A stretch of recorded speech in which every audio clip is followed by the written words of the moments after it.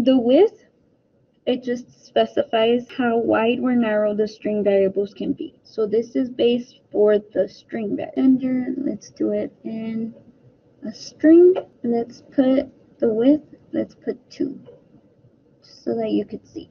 That one's this one.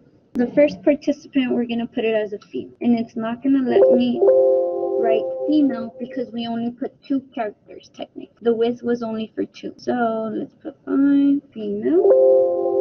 You see, it let me write more, but it still didn't let me finish. If you put 1 only, you would only see the F for female, because it wouldn't let you write anything else.